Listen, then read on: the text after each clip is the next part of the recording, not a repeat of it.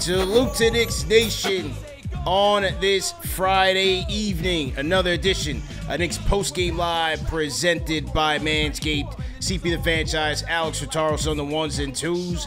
On this show, the Knicks head up to the 6 on the second night of back-to-back after escaping Madison Square Garden with a bum night win over the Pistons. On a night like tonight, the Knicks brought their A game. The big three led the way. Jalen, Julius, RJ Barrett setting the tone. But a monster third quarter from Josh Hart would blow this thing open, along with a 7 for 9 performance from downtown from the big Ragu in Dante DiVincenzo. The Nova boys went up in the 6 and got the Knicks a dominant statement victory over the Raptors in a game that they needed to win. And they now set their sights for Milwaukee. We want to go to Vegas. Let's get it going, man. 119 to 106. The Knicks get the job done.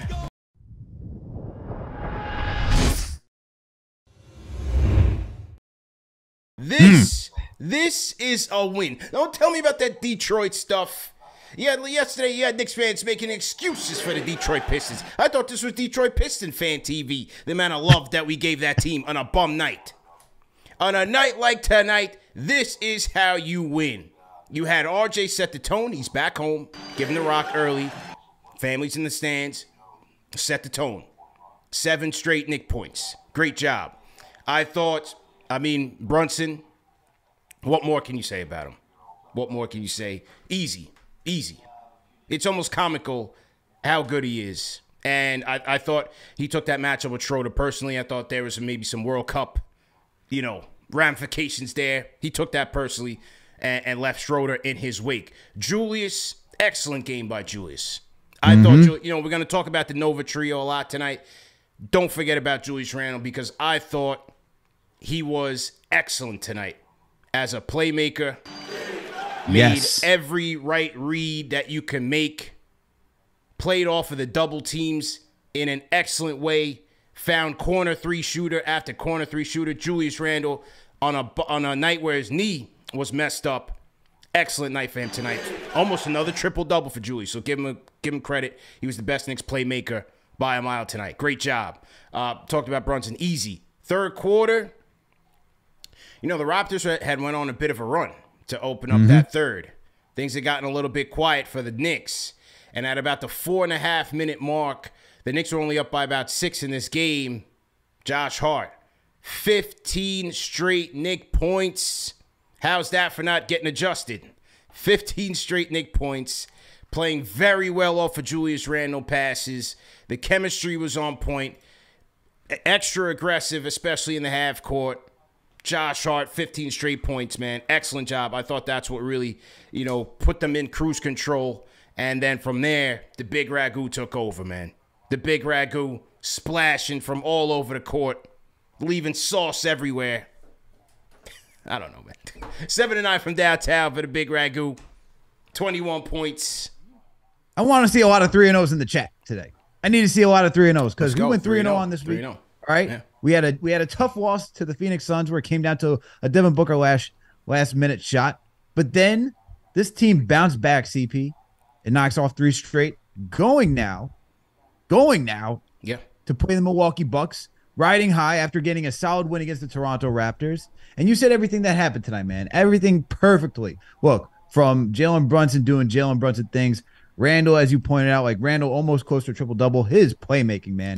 Not only was he finding the corner 3, there's a connection now between him and Josh Hart for how he just finds Josh Hart out on the perimeter or cutting, and Josh Hart was just getting easy layup after easy layup. So we got to give credit to that combo working out tonight in tonight's game. You had RJ playing physical.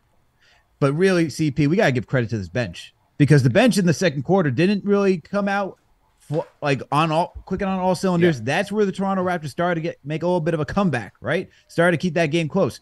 Third quarter comes around, you start to see the switch of the trickle in of the effect, right? But once we get Dante and Hart back in there with quickly, things started to skyrocket. Yeah. And yes, it was more so Josh Hart who went on got 15 straight points. But we got to talk about Dante's Inferno tonight, CP, because he was on fire. Inferno, man. Talk about it. Dante's Inferno. This Inferno, man shot 70% from the field, 7 to 9 from downtown. Yeah. This guy is, look, with performances like this, CP, it only makes it louder for the fans that say he needs to be a starter because he's just letting it rip. Letting it rip. And this was a solid production from him, man. Solid production. So I like the way that Dante played tonight, man, because it is him just knowing what he wants to do. We talked about it on last night's show. He is just, it's confidence, quick decision making, right? And he knows when he wants to pull on a three. He knows when he wants to drive. He knows when he wants to play make. He's very aggressive. I'm still not there saying he put him in the starting unit, but he deserves more minutes when he's playing like this, for sure. And you just see where it's like working with Randall, working with Brunson, man. The chemistry that he's a newcomer, but yet he's creating chemistry off the rip. Love how Dante played tonight, man. And Josh Hart, dude, just be aggressive. That's all you needed to be. Tips in and stop. Stop with this nonsense. Go out there, do what you do. Don't tell me that it's taking time for you to be comfortable. Just do what you do. And tonight, he did what he did. This is how he pops off the screen, man. This is last year's Josh Hart when he's just aggressive, finishing through contact. You see how he's playing defense out there. No nonsense. You see him defending Pascal Siakam, too. Yeah, and stepping into his threes, man.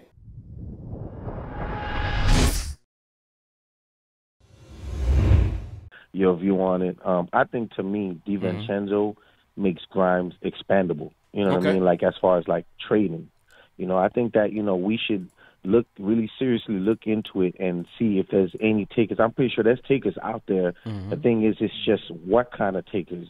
And that's number one. And number two, with the way that the Cavs are going right now, if they keep, losing, then I think there's a real possibility that Donovan Mitchell can be traded this season. And so you can also put Grimes into that situation as well. Just want to get your take on that and see what you think. Yeah, I mean, I've always thought that even before the season started. I thought that when they got DiVincenzo, that obviously there is a logjam on if you want to look at it that way, but if you could also look at it as a nice depth piece. But it does create a lot of players in a similar position, and so at some point when they consolidate, somebody could be the odd man out. Could be Grimes, could be DiVincenzo, who knows? But it just gives them options for the future should they want to make a move. And, yeah, what happens in Cleveland, who knows? They look like they're doing some soul searching out there, man. They lost to the Blazers last night. They had a team meeting, coach team-only meeting and all of this going on. So they seem like they're going through a little bit of a rut. Let's see how they get out of it. I thought it was a great game. I like how we came out in the second half and we didn't give them life, to be honest, because we could have had a third quarter of doom, but we put our foot on the gas, never looked back, to be honest. I got a little worried about Mitch. I don't know if this is something to keep your eye on for Tuesday, but he did take a bump. I think he fell. He tried to grab a rebound, and I think Boucher jumped on him, and he fell, and he started limping a little bit. I don't know why Tibbs didn't take him out the game, so maybe that's something worth noting. Hopefully, with enough rest, he'll be fine Tuesday. Quentin Grimes, just want to touch on that real quick. Listen, last season, Emmanuel quickly didn't start off the best, right? It took him a couple games before he finally got going. RJ, we've seen RJ play up and down, and he got his time. Mitchell Robinson, before he became what he is right now, he used to foul. He used to be in foul trouble all the time, injured, moving screens, and now he's a beast, right? So what I'm getting at here is that let's be patient with Quentin Grimes. I know maybe he's in a little bit of danger of losing his starting spot with Dante shooting so well and playing so well, but I don't think this is the time to really pile on Quentin Grimes. I think this is the time to be patient with him. Yeah. I'm not saying that, maybe he doesn't lose some minutes here and there, but I'm just saying, like, you can't completely remove him out of the rotation. Yeah, we got to be patient with him. Or not let him play. Yeah. You know what I'm saying? Like, of course. I think we should just be patient with him. Just like we've been patient with all the other kids. Yeah. I think we should be patient. And I think it's going to pay off in the end. Okay. All right, respect, man. Good to hear from you, man. All right, Al. See you on Sunday. Let's get some rest and regroup. Peace.